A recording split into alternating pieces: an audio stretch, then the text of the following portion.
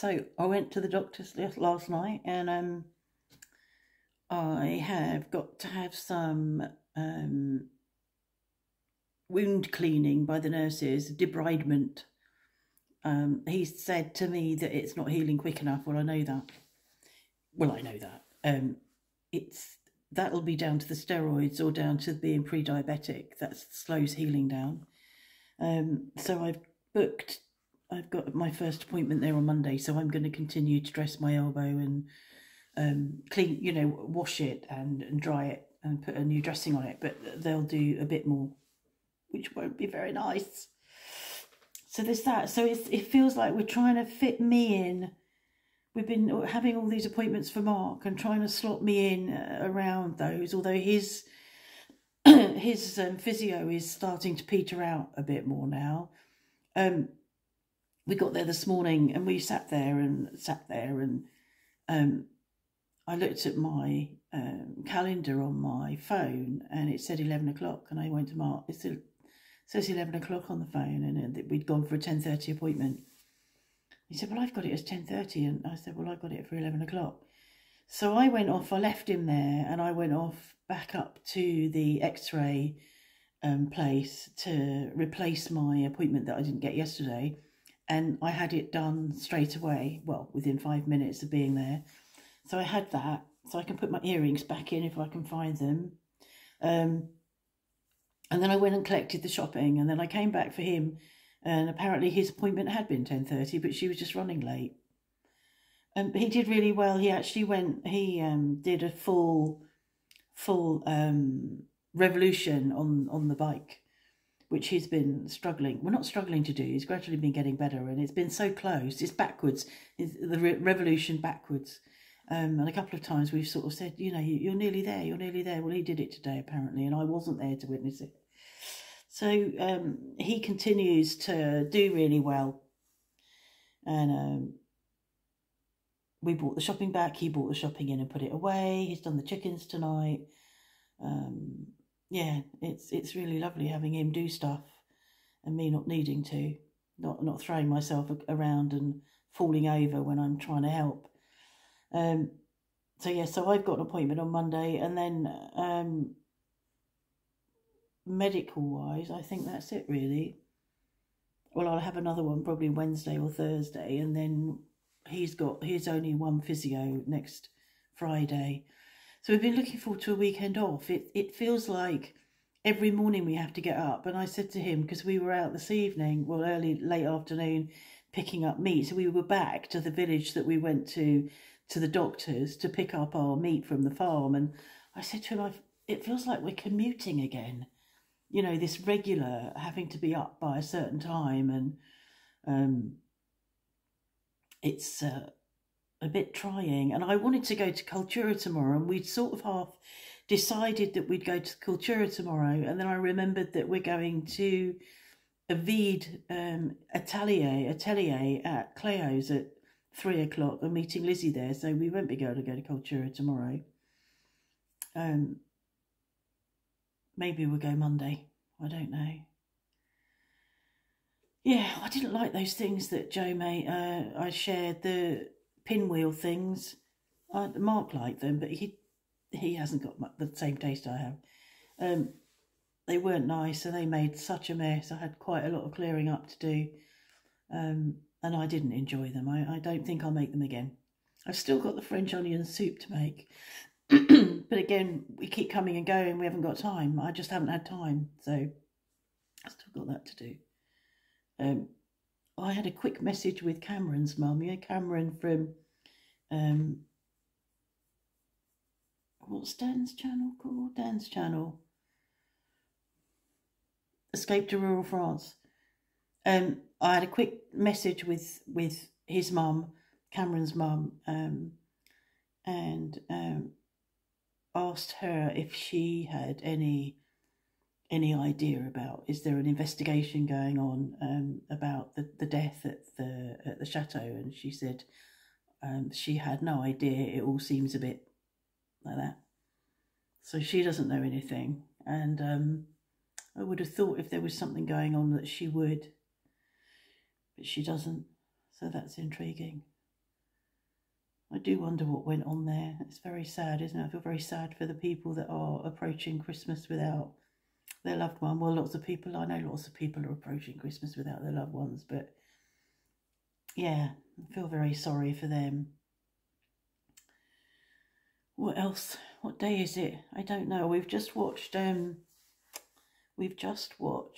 thought that had turned itself off then. We've just watched something called The Father with Anthony Hopkins and Olivia Colman in it. Oh God, that was really depressing, confusing, difficult, very clever, very powerful, about a father who's dementing. I won't say any more than that. It's very cleverly done, enough to make us question our own sanity. It's like, who's that? When's that? What's that? What's going on? So yeah, we just finished watching that, and it always feels late, and it's only just before 8 o'clock, and it feels so much later. I'm already now wanting to go to bed. It happens every night. I just feel ready for bed at 7:30. I don't go to bed at half past 7, because even if I go to bed at 10:30, I'm still up at 6:30. If I went at 7:30, I'd be up at 4 o'clock in the morning, and that would be it. So I have to hang it out a bit.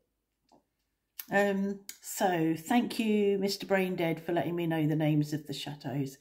I've never really been into chateaus. I don't go touring chateaus. I know a lot of people do.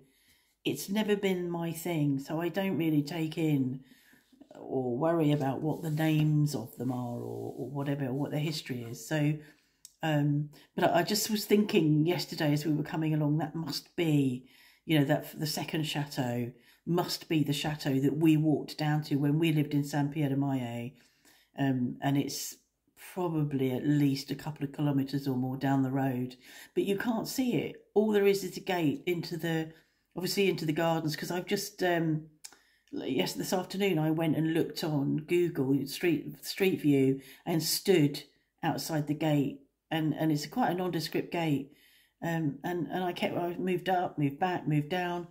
You can't see the chateau, and that's so normal. It's like our local chateau, Bois Morand.